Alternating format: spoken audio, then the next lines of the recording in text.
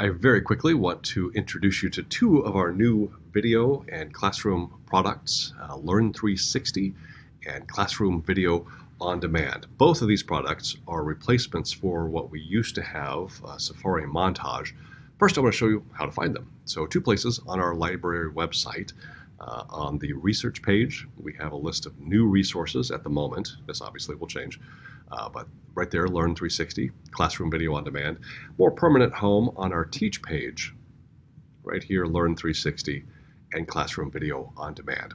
I'll get into some of the specifics of what these resources can do for you and what they offer in a moment, but first I want to make sure that you see the Schoology compatibility. Really easy to drop these resources into Schoology. In fact, it's already in. So I'm in one of my classes, click Add Materials, and notice over here, Classroom Video on Demand, Learn360. So once you find a resource, you can click in here and just drop it in. And because of LTI compatibility with Schoology, it just means it works. Students will be able to click the link and they're in. They don't have to enter passwords, things like that, which is fantastic. So Learn360 looks like this. They are both by the same company, Infobase. So when you sign up one time, you get in for both resources with a simple Google sign-in, but you have to sign in first, sign up first. So right here in the top right, your profile and new user, sign up.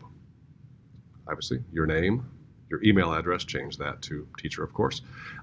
If you want, you can tell them what you teach, what subjects, what grades, and click that, and they will send you information on new releases. One of the things that's really appealing about this resource is that they do have a lot of new content. One of the complaints we had about Safari was it didn't. So, new stuff. I have already signed up, so I'm going to click my sign in with Google, and I'm in. Now, you can search without signing in, which is fine. One of the advantages of signing in is you can create playlists, you can create your own video segments, things like that. I'm going to circle back here in a couple of minutes and talk about some of the various things about Learn360, printables, audio, maps and flags. STEM lessons are really cool. But because we think most of the functionality here is going to be on the Classroom Video on Demand side, I want to show you that a little more in depth. So I've already done a search. Let's say I'm an English teacher, freshman English, 9th grade English, doing Romeo and Juliet. And I want to show the kids specific scenes live on stage at the Globe Theater. So here is the full version of that from 2009, slightly different than you would see with the Zeffirelli or the Leonardo DiCaprio version, the movie version. 2 hours and 51 minutes. That's a long time, obviously, for them to watch. So you could break it down and say you want to focus just specifically on one scene. One of my favorites, Queen Mab. So click this, and you will see it pops up to that speech specifically. So you can, notice on the Share To button, click Embed Link. So you could either copy this here, paste that as an external link in Schoology, or within Schoology, as I showed you, find that specific link, find that specific segment, and do that. Another option, once you are signed in, is let's say you don't want it to start there, you want it to really start right here. So that's 2516, and you say you want it to go to here, 3636. So you can create a new segment. Oops. I signed into Classroom360, not Video on Demand. Same company again. So you can go back and add the start time, add the end time, add your title, and that makes it pretty easy. I kind of screwed up by not being signed in. It's easier than I made it look. So videos, there are plenty. So for instance, in mathematics, you've got all sorts. Certainly feel free.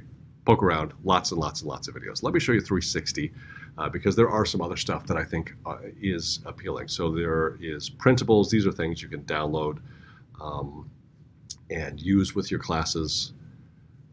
There are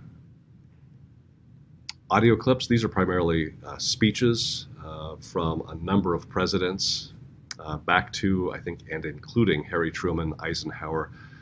I think both Bushes are mysteriously missing out of that file. Maps and flags, exactly what it suggests. There's maps, there's flags. You can use them. Really cool thing here, STEM lessons. These are interactive to an extent. STEM lessons in various courses, chemistry, biology. Impressively slow at the moment. Let me close the video element. Here you go. Also, math. So you could assign each of these, and it kind of walks students through various things like acids and bases or mathematical things. One other thing I'll point out is if you go to advanced search, this takes a little bit to get there, but advanced search, experiments, and then interactives once this pops up. All types, interactives, and search. At the high school level, there's 21. So let's say 9 through 12.